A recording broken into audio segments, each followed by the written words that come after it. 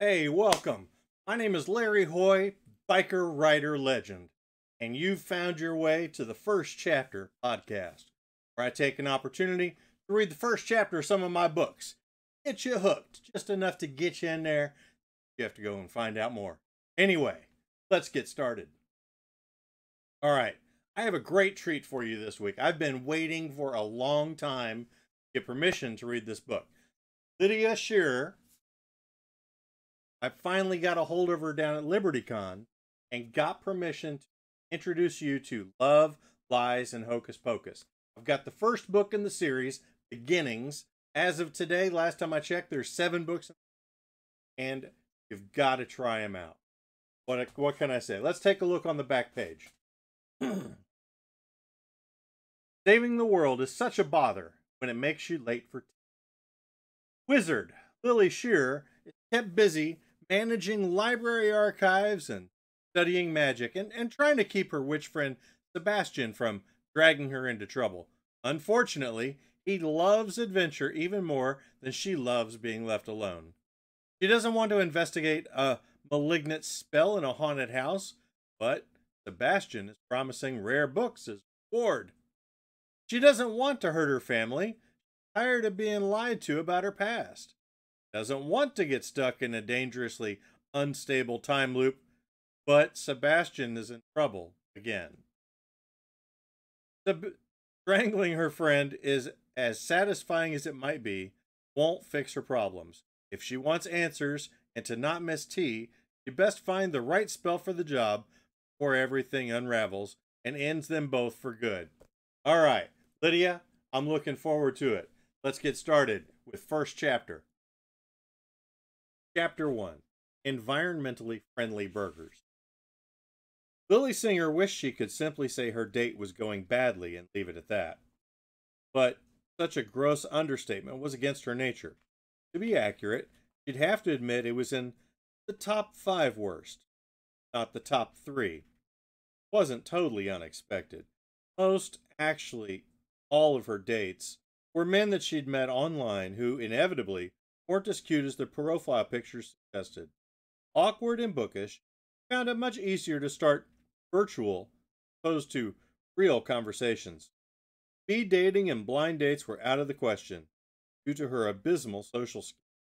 Well, that and the fact that wizard, not a witch, a wizard. So, when you said you had diet restrictions, what you meant was you could only eat burgers? Lily asked, trying to keep the sarcasm out of her voice, although she suspected the only way her date would notice sarcasm was if it was dressed up like a cheeseburger. Huh? Jerry Slate, a good 100 pounds larger and 10 years older than his picture online, looked up from his second burger to stare, confused, at her face. When we were setting up the date, I asked if you could pick the restaurant because you said you had diet restrictions, Lily reminded him. Oh, yeah, I have a sensitive stomach. I can only eat 100% pure beef burgers, and they have to be grass fed. Free range, you know. None of that GMO stuff.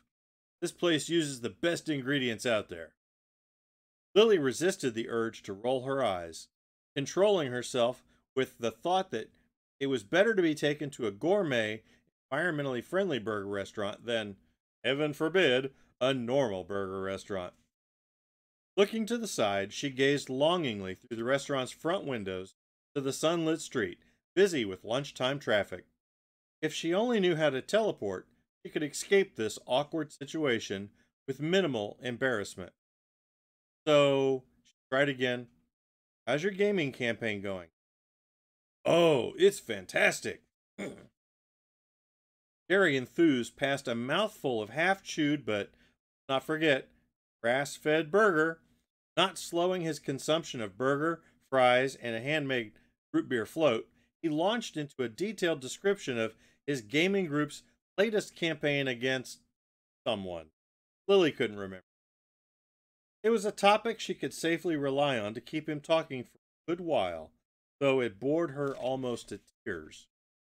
Boredom was preferable, however, to the awkward silence intersposed between chewing sounds suffered through the first half of their date.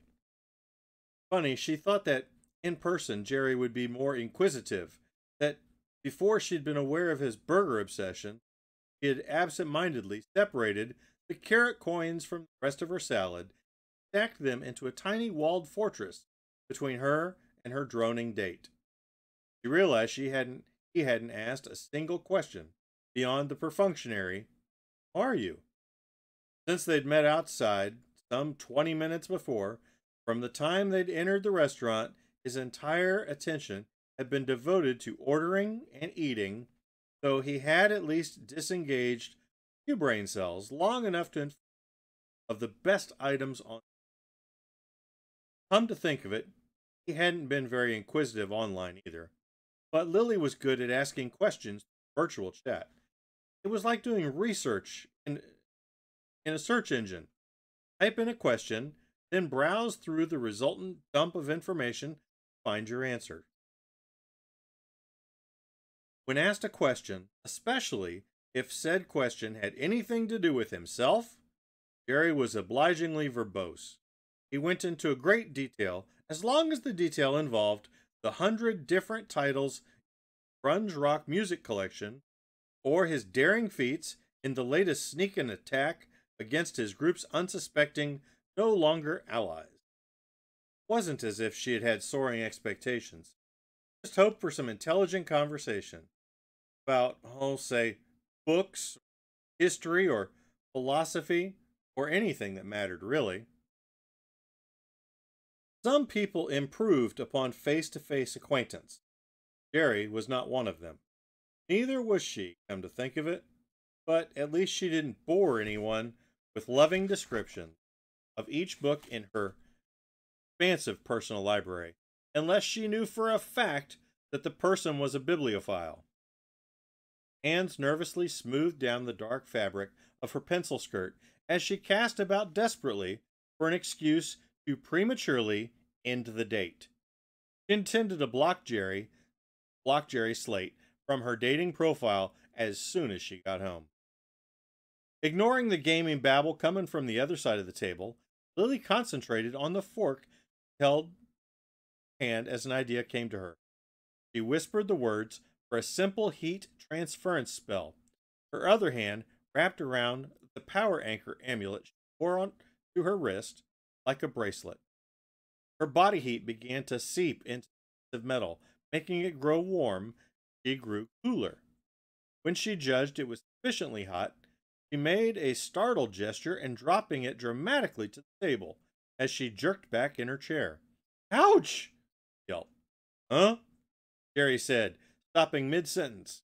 It seemed to be his favorite word, along with "oh." "I wasn't paying attention and tried to pick up my fork. Very hot. It burned my hand. They must have just washed it in an industrial washer." Jerry reached forward to touch the fork experimentally, hand stopping short as he felt the heat emanating from the offending metal. "Gosh, that is hot. You okay? You don't look so good." Jerry's brow furrowed in confusion. Not even was he absent-minded enough to miss the fact that their silverware had been sitting quite cool and harmless for a good 15 minutes since they'd gotten there. Lily made a show of feeling her forehead, hoping to redirect his attention. "I feel all clammy. I should probably go home. I could be getting sick. Thanks so much for the food." With a touch of guilt, she fled the restaurant, not looking back. If she had, she would have felt better. Jerry's momentarily stunned face quickly smoothed over as he noticed untouched burger at her place. Not wanting to waste food, he began demolishing it as well. The warm summer air felt good on her face as Lily drove her Honda Civic down Port de Leon Avenue, heading back to Agnes Scott College campus. Her soft chestnut brown hair frizzed in the humidity despite being pulled back into a severe bun. At least it wasn't whipping around her face and getting stuck in her glasses as it would have had she worn it down.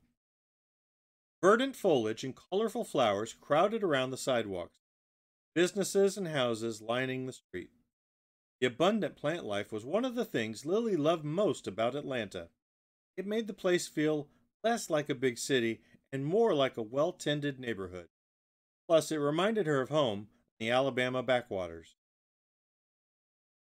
Pulling into the college employee parking lot, Lily gathered her things, headed across campus toward McLean Library. Though originally founded as an elementary school in 1889, Agnes Scott had become a college by the early 1900s. McCain Library, built in 1936, consisted of four main floors, a grand vaulted ceiling reading hall, and three attached floors dedicated to the stacks.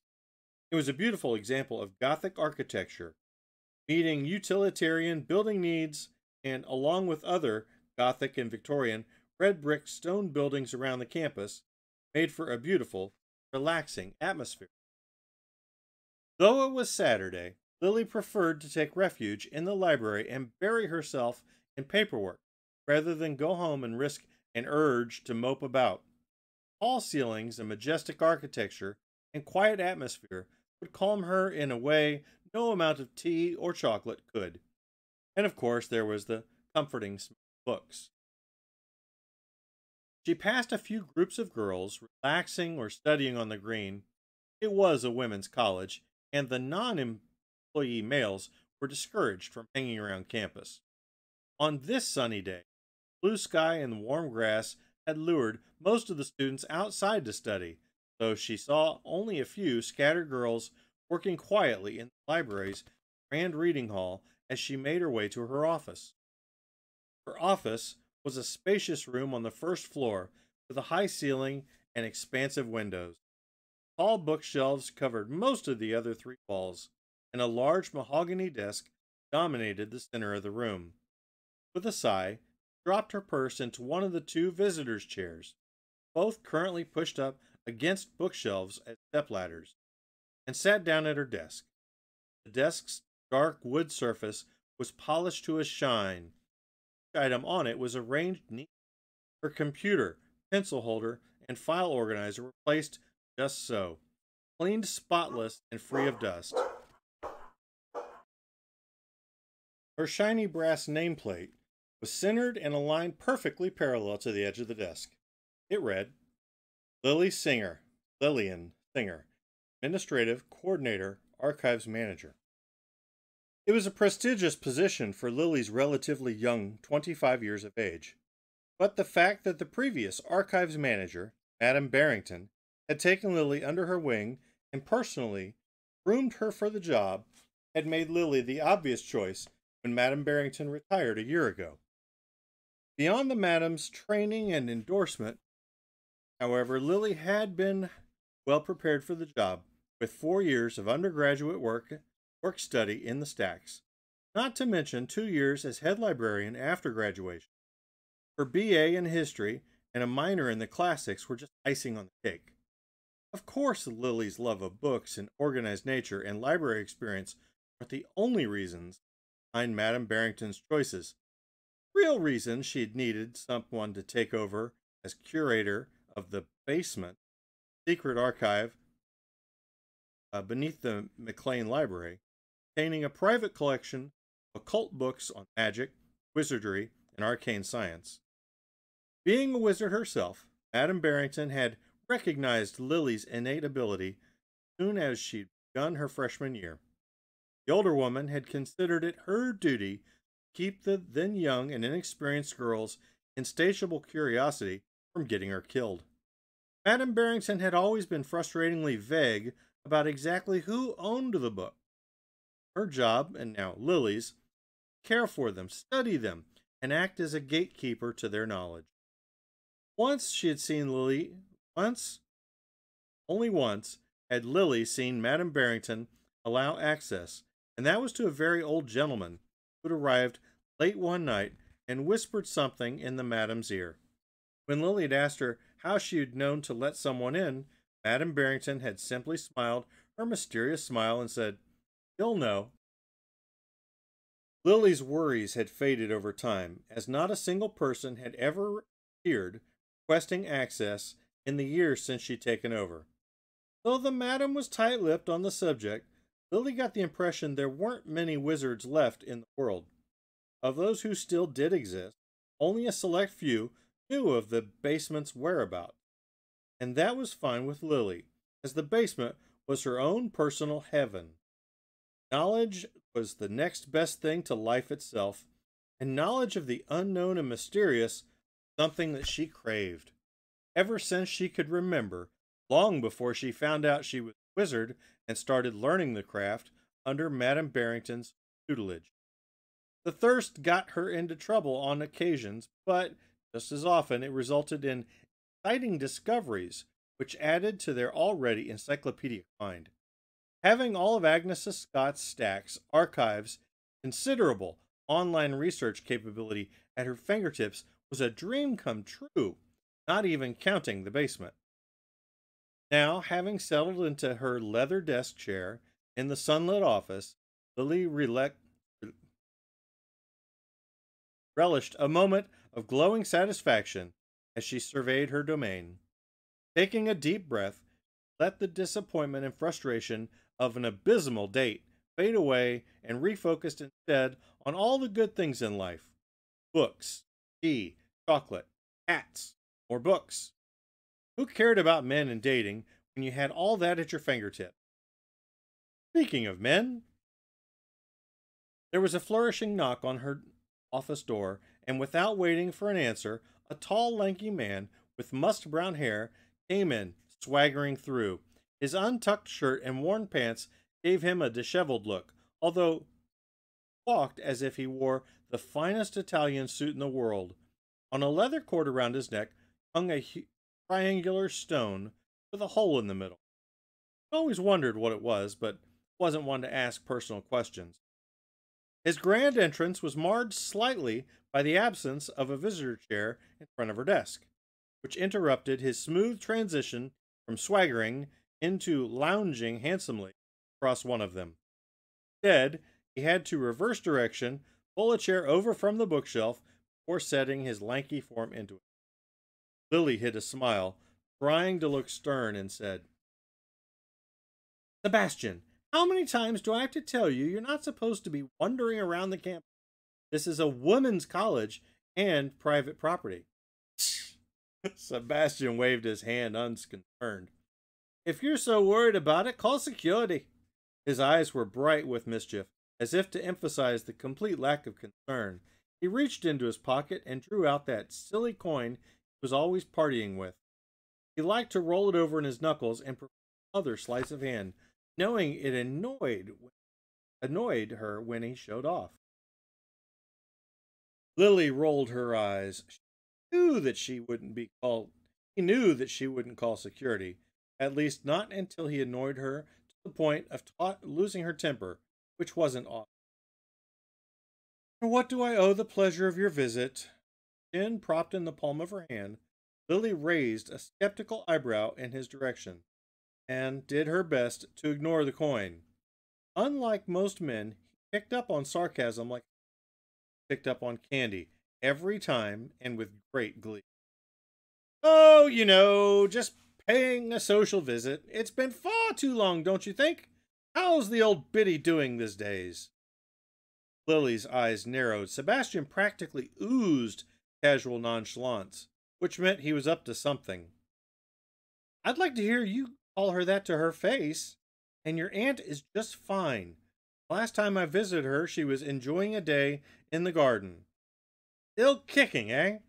Sebastian snorted, twisting a bit of his bangs around one finger. "Far be it from the great Madame Barrington to grow old and die like the rest of us." Lily frowned. "That's quite disrespectful. You know very well that the wizards tend to live longer than everyone else. Going to insult my mentor, at least have the decency to do it behind my back." Sebastian laughed, making a dismissive gesture. "Lighten up, Lily. It was just a joke. She did disown me, after all. I'd say I've got at least the right to make jokes about her." Unlike his elderly relative, Sebastian Blackwell was a witch. No, not a wizard, a witch. The difference came from the source of their power. The wizard's was innate. cultivated through discipline and study and channeled and shaped by will and word, often supplemented by a collection of arcane objects. A witch's was entirely acquired through the delicate art of give and take. Many beings, spirits, demons, and magical creatures, were happy to give aid or favors to the right person in exchange for the right thing. Others could be tricked, a few could be forced, and some were to be avoided altogether.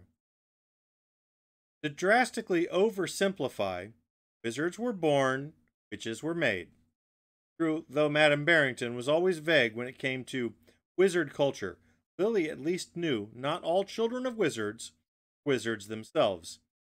It was generic like eye or hair color. Stronger the wizard and the purer the blood, the better chance of passing on the gene or whatever it was that enabled wizards to manipulate magic. So, being an old, proper, and traditionalist, Madame Barrington viewed witchcraft as disgraceful and lowly, not to mention dangerous. Only shameless fools with no true ability engaged in such activities. Sebastian's view was, since he couldn't be a wizard, he might as well be something. And anyway, he made a very good witch. Lily happened to agree with Sebastian, but never said so to her mentor. It took adept social skills, a clever nature and charisma, and a force of will to live such a life and to come out on top. She'd have made a dreadful witch, as evidenced by how terrible it was interacting with anyone except with a few friends or annoying acquaintances, in the case of Sebastian, with whom she was comfortable. And the ease with which Sebastian glided around social situations made her quite jealous. He was everything she wasn't: handsome, confident, popular, good at whatever he put his mind to, though he rarely put his mind to anything unless absolutely necessary. For it turned out he was also lazy, untidy, undisciplined. He'd have made a terrible wizard. Putting the note of darkness to her voice, did have paperwork to go through after all. Lily fixed Sebastian with a stare and asked more firmly, "What you want, Sebastian? Know you're up to something." "Oh, it sounds terrible when you put it like that," said grinning. "Sebastian," he said in a warning tone. Okay, I'll get to the point. You're no fun." Sebastian raised his hands in surrender, muttering the last part described. "I have plenty of fun. It's called reading books." "Oh, right." Now it was Sebastian's turn to roll his eyes. "Anyway, I need your consulting services." "You mean you need my help?" Lily asked sweetly, the start of a smug grin pulling at her lips. "No, I need you as a consultant, one professional to another." Putting his coin away, he straightened in the chair, smiling and spreading his hands wide in a disarming gesture. Obviously meant to reassure her, but it was not impressed. "Really? Professional? Since when are you a professional witch?" Sebastian adopted an indignant look. "Since a while. Can't you just see it? Sebastian Blackwell, professional witch," he said dramatically, lifting his arm to paint an imaginary sign in the air. "I've got business cards and everything."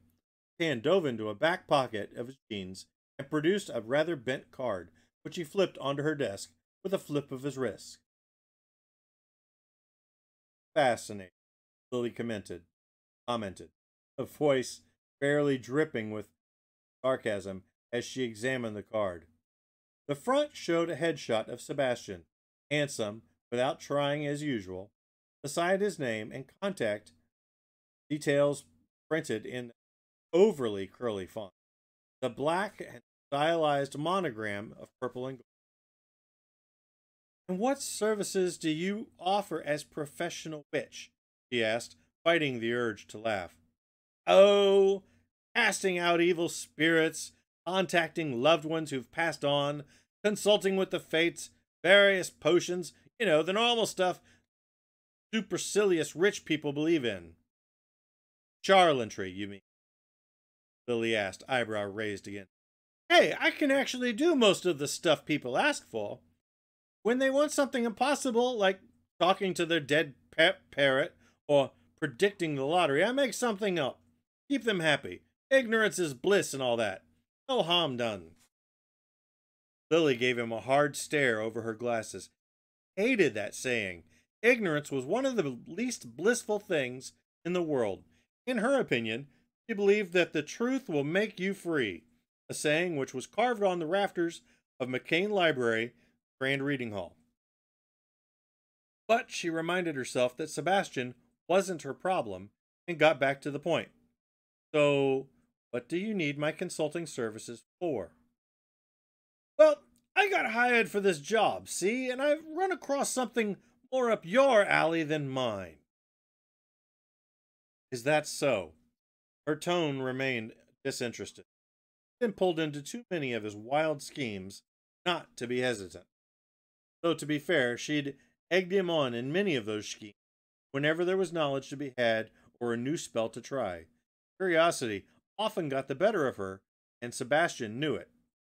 Yes, it is so. Explain.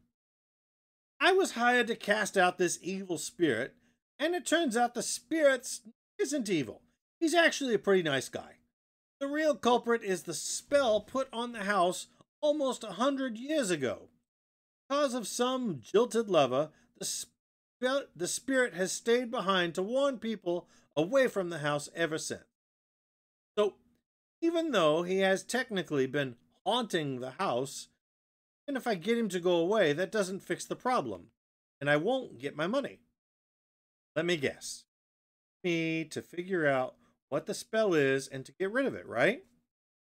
Very astute conclusion, and I'll give you an award later. Sebastian gave a lazy smile and a wink. Lily was not amused. You know, you really shouldn't insult the person you're talking about getting help from, said, giving him a level stare. And you haven't even heard any compelling reason why I should help you. Oh, yes, well.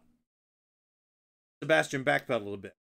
Lily knew his good looks and charming ways usually got him what he needed, so she didn't worry about giving him too much, so she delighted in giving him as much trouble as possible. A very small part of her liked to watch him squirm. Well, maybe not so. Besides, consulting for the sake of our professional friendship, there's a collection of occult books in the house, which the owner has agreed to give me part of the payment. I would, of course, hand them over to you, should you provide the aforementioned conclusion thingy. Despite her better judgment, Lily's interest in new books did that to her. She could never resist learning new things. And if there was genuine books on magic, not silly mumbo-jumbo written by someone who thought they were a wizard, they could be valuable indeed. She was always looking to add to the basement's collection, not to mention expand personal life. Still, mulling over the possibility of new books, caught sight of Sebastian's smug smile. Frowned. It annoyed her to be so predictable, but sometimes it couldn't be helped. Sebastian knew her well enough to guess what was going on in her head. He knew that as soon as he mentioned books, already won. After a few more moments of silence, just to make him sweat, Lily finally nodded. Fine, I'll help. Wipe that smug grin off your face, Mr. Blackwell. Those books better be the real thing, or I'll have a word with your great aunt about this professional witch nonsense. Sebastian paled slightly at the threat, but covered it with a shrug and a laugh, as if the old bat could disdain my existence any more than she already does. If I were you, I'd be more worried about what else she besides disdain it. Now, when can we look at this house? I'm not going to shuffle around my work schedule for you. Why not now? Sebastian asked, rising and bowing smoothly, an arm outstretched towards the door. Where is it? Lily asked, considering. South, past Fort Benning. It's on the Chattahoochee River, a bit north of Eluffa, Alabama, before the river runs into the reservoir. About 2.5-hour drive, we leave now, we can spend a few hours poking around the house, have you back home by dinner time. Lily glanced at her watch. It was 1 o'clock. Her failed date with Jerry felt like years ago already. It had only been an hour. Despite herself, prospect of an unknown malignant spell and new books to explore, too tempting to delay. All right, let's do it, she said, standing up from her desk and moving to collect her purse. You'll have to meet me at my apartment first. I need to change and get a few supplies. Still wearing the pretty blue blouse, dark pencil skirt, high heels, gone for the date. Sure thing, Lil. Sebastian tipped an imaginary hat and started for the door. How many times do I have to tell you? Lily began, exasperated. He was already out the door and down the hall. Don't call me that. She finished in a subdued tone, sighing, gathered her things, and followed him out, locking her office door behind her. Oh, wow. All right, Lydia, that was fun. The book is Love, Lies, and Hocus Pocus, Beginnings. Like I said, this is the first of 7 in the series. Lydia, thank you very much to get the opportunity to read that, and so much fun. Catch you next week. I am Larry Hoy, biker, writer, legend, and this has been my first chapter podcast. Hope you enjoyed it. If I haven't read your book yet, if you've got a favorite author out there, introduce me. I'd love to read their book. And if you're an author out there with a book to share, put me in, man. Drop me an email. I'd love to hear about your book. If you could support my channel, a great way to support it is I write for the Hit World book series. That's from Chris Kennedy Publications. You can find it on Amazon. My newest book, Demon's Kiss, came out just this spring. Continuation story of Luther Sweetwater. And if you could get that, drop me a heads up. Drop me a comment on Facebook. Either way, catch you next week right here on First Chapter Podcast.